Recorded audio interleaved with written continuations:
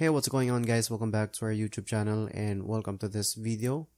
So this is part 3 of our C programming tutorial series, and in the previous video we have discussed the basic structure of our C program. So we have discussed the import statement, the main function, and then of course the lines to be executed by a program inside our main function. So the next thing that we want to talk about is the order of execution in every C program. So basically, if we have like 4 lines here to print something in our screen like this, so as I've said, in C program it is executing in order line by line. So this will be the first one, or the first line to be executed, and then the second line to be executed, the third line to be executed, and the fourth line to be executed. So for example, we'll try to make this 2 and then 3, or 3 and then 4. Let's try to build and run this.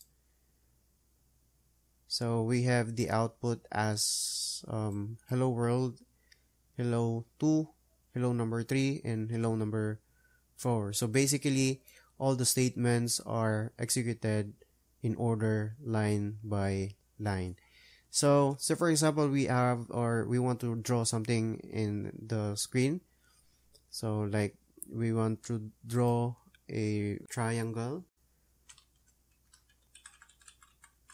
So here, and then another one here, and then another one, just to show you the sequence of execution of this particular C program. So right here, another slash, and then here, and maybe here, and another one, another line or vertical line, and also here. And we need to add the new line or line break for this print statements, and we can make this or add like the underscore. And let's try to build and run this, and you can see we have the triangle displayed in our screen, and that means that the lines has been printed or has been executed in order line per line.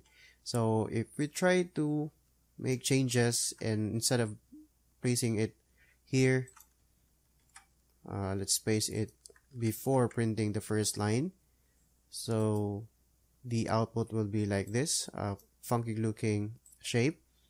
That's because we execute the first statement to have like the forward slash, the underscore, and then the vertical, and that's why we have an output like this. So just bear in mind that in every program it is executing line per line. Okay, so now let's try to discuss placeholders. Okay, placeholders for different data types.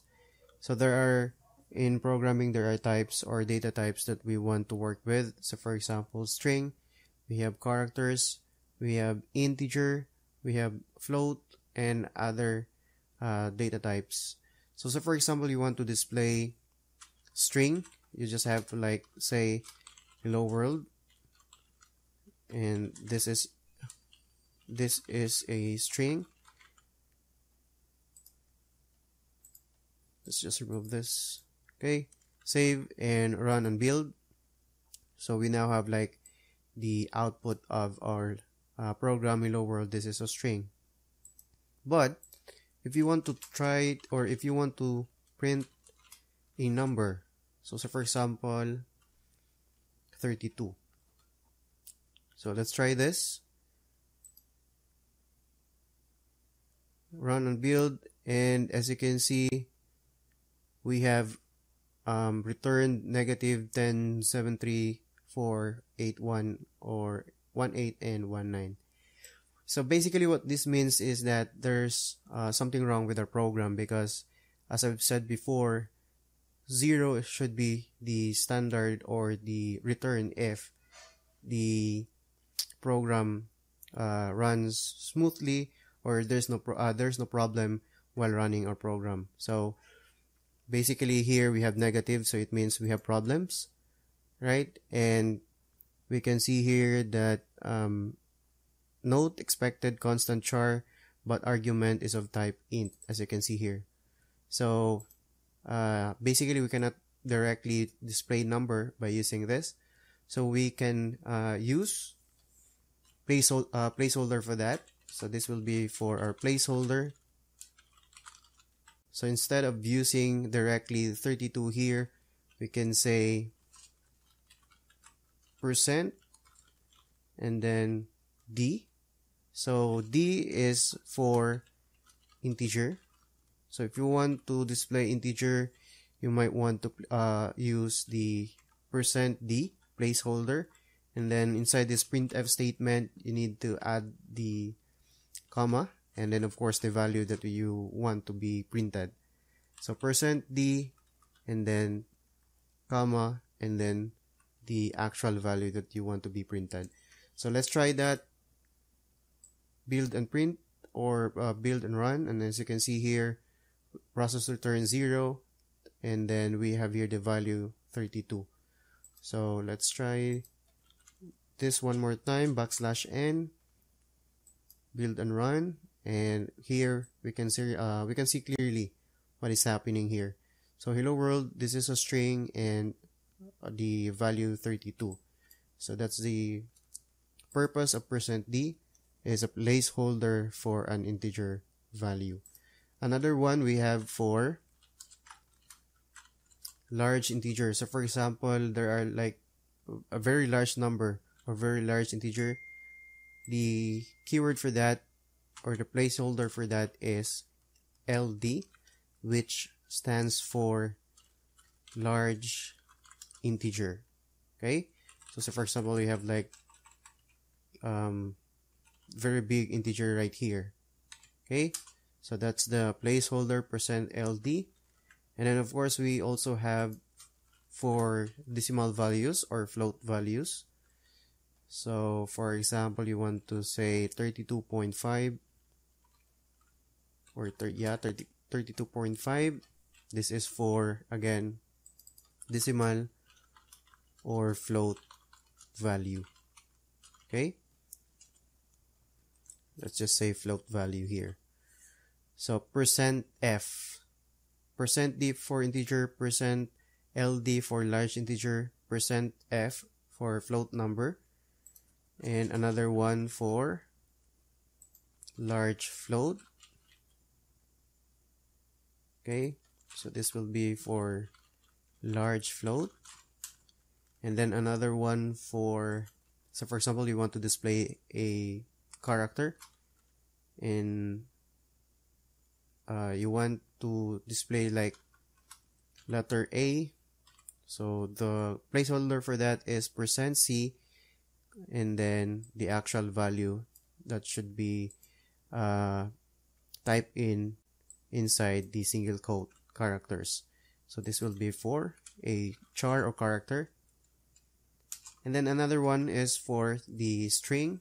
So for example, you want to display hello world, this is a string, and then you want to display that, you can also use %s for the placeholder for that. So you can say hello from printf. Okay, so this will be for our string. So basically string is just a series of characters, meaning string is just composed of several characters. So for example, this one, HELLO and FRO from, and so on. You get the idea. But basically, all these placeholders can be used to display different values or different types of values. The integer, large integer, float, large float, character, and string. So let's try to display this and maybe add the \n here, and here, also here, here, here, and here. So build and run. There you go. You can see here the output of our program, and we did not specify directly the values of these figures. So instead, we're using printf and then the placeholder. So for example, %d for integer, %d for large integer, and so on. So I think that's it for this particular tutorial.